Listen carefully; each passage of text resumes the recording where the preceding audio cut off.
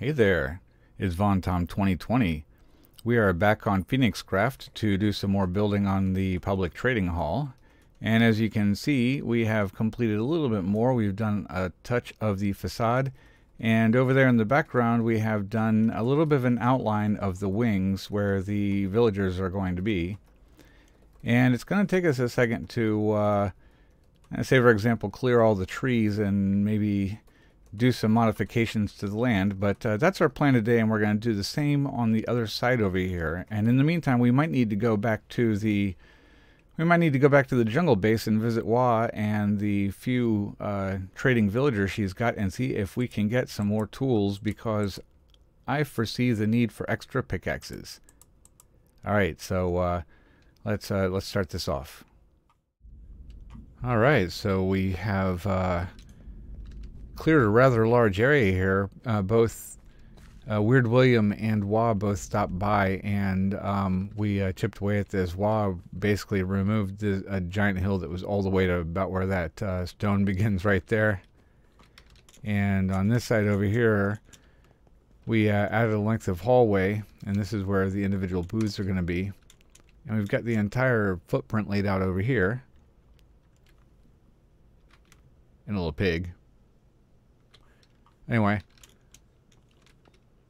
the outside area around the base of the walls has been filled in and kind of terraformed a little bit, just a rough sketch, so that the steps going up to the thing are actually starting to look like something. And of course I added a little bit to the front walls here so we can get a little bit of, and get our bearings. Oh, you hear that thunder? I might have to turn it off for tonight. So front door will be right here. And it looks like the nether portal is a little bit off to one side. Maybe I did my measurements wrong. I'm going to have to move that thing now. Symmetry, yo. So this entire area down here, the grass will come up and these walls will get kind of developed. And as we finish the outside perimeter of the wall right here and start developing this, this will be our workstation, and the villagers will come in through here from the breeder and come up little windy railroad bits right here and right here. So I'm really looking forward to doing that. I got to get that part finished before Will comes back. He was going to start bringing the lines in, and then I think that the breeder's either going to be in that direction about say 120 blocks or in that direction, but the ocean's not so far away right there. Okay, we've made a little bit of progress here. We have the blocks laid out where the rails are going to go. The booths are laid out with the pressure plates. And behind here, we've got the simple redstone bits going on. I need to put some switches on these blocks right here in between to power the powered rails. Whoops, okay. And on the front side, the booths are coming together quite nicely. It's just about time to start putting in the decoration blocks up here. So I think it's coming along pretty nice. I need to mirror it on this side real quick before I move on, or get much higher. I'd like to be able to remember what I was doing. That's what it really comes down to, is forgetting what I was doing. Anyway, that's where we are. All right, we're back, and as you can see, I've made a lot of progress. We've got each of the wings going out from the northern side of the build. Got the floors done, and both hallways leading to the north and south, respectively, have been done, and the booths are ready to go. Ready for guys. Just got to add some rails, and on these ones right here, I've still got to build the booths. I think this is gonna host. Well, I'm starving. Hang on. I think this is gonna hold 132. All right.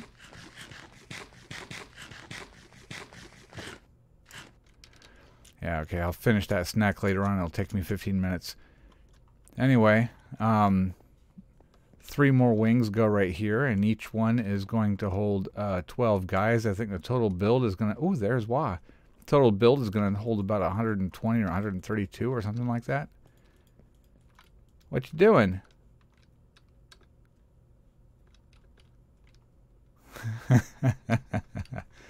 She brought me some blaze rods. I gotta put 1, 2, 3, 4, 5, 6, 7, 8. Ooh, thank you so much. Ooh, cow hides. Yeah, I've got to put 100 and I'm sorry, I've got to put about a dozen end chests in here so that everybody will have access.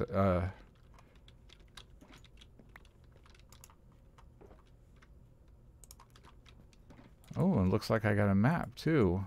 We'll look at that later. All right, so everything's coming together pretty nice. I am going to reclaim my scaffolding, and I'm going to go down here and start building the floors down here on this wing right here. And might just stay up until after dark and see if I can catch some phantoms. Duck. All right, here we go. Okay, go ahead. All right, I think Wah has a present for me that involves that map that she gave me earlier, so... Oh, what are you doing? Okay. It's the PhoenixCraft logo, stamp of approval. So, I believe this was made by CinnamonLOL. Very, very chic. Very cool. And apparently, Wah just bought that at his shop. Was that in Cinnamon City? Cinnamon City? Now I gotta make a road through here. And I gotta rescue my cow, my boat cow. I see the mushroom farm is doing well. Alright, let's go do some more floors. Bye, Wah. I was waving at you and I was walking backwards. So here we are yet again. We're going to catch up on progress. I have I've been trying to get a little bit of wool, a little bit at a time. I don't want to put too much lag on the server and have like 50 sheep running around. So I just set up something super simple. And you can manually trigger it like that, or it'll trigger when the grass block gets updated. Either when the grass grows or when one of those guys eats. Pretty cool. It trickles in. It adds up. Ain't no big deal. I mean, I know I could probably put like 16 sheep in there and, you know, have it all taken care of in about 15 minutes. 20 stacks of wool, but yeah, we'll get there. Cutting down on lag is more important now because, as I understand, the releases we're in right now are really not exactly perfectly stable. I mean, great job. I'm loving it. But as a server, yeah, all kind of lag. So what we're looking at here is what I finished in my last session. We were able to get the floors laid out for the entire interior of the building, and of course the blank spaces here between the redstone guts and this edge right here. This is where the building itself is going to go. The facade, one might say.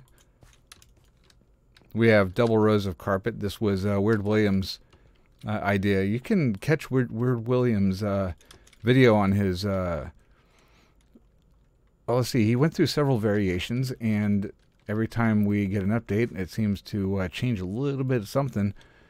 But his last couple of trading videos, he had a double layer of carpet to stymie the pathfinding tendencies of the villagers and also mobs. Here's another double layer right here, and if you look at the way that's laid out, it would make it impossible for mobs to get into the area where they could damage the workstations of the villagers themselves or if one happened to appear in here, he would be caught between that double layer and that double layer of carpet, and he would be unable to pathfind out of this wing.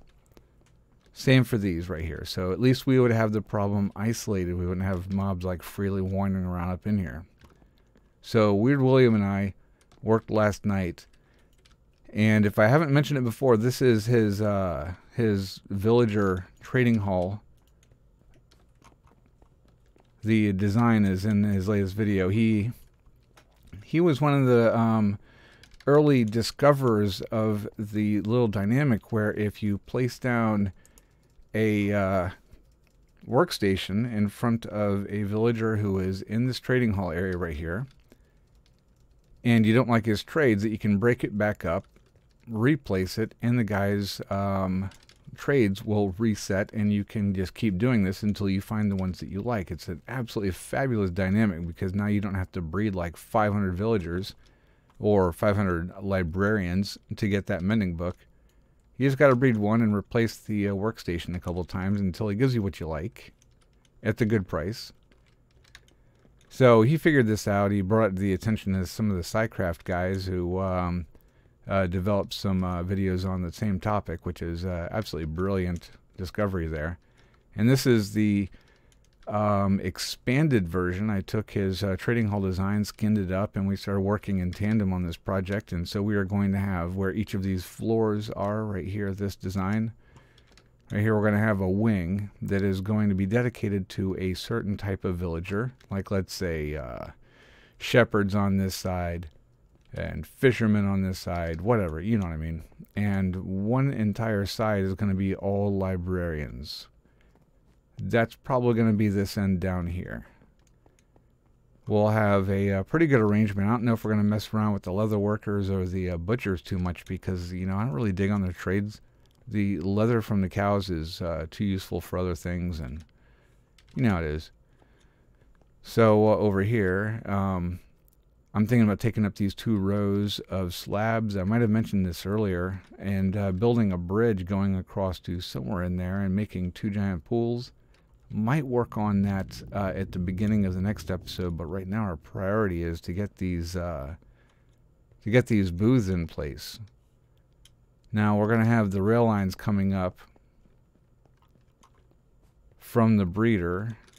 Now the rails end right here, but they will be going down like this and down here, and they will go down into the basement area right here, where we will have a 4-way intersection right here that will feed a rail going up right there, rail going up right there, one right here, and one right here to feed the 4 corners, if you will, of the trading hall itself. And we will fill the stalls in one at a time and slowly begin to develop the traders.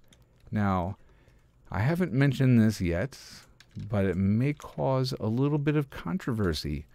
Many of our much-loved server mates, as the server started, developed their own mini trading halls. Some of them maybe larger than others and more detailed than others. And the idea from the get-go was to make a public trading hall. It's something that Will engages in all the time, but between the entity lag and the number of entities that are equally distributed among the different bases, it's caused the lag to be a little bit maybe accelerated.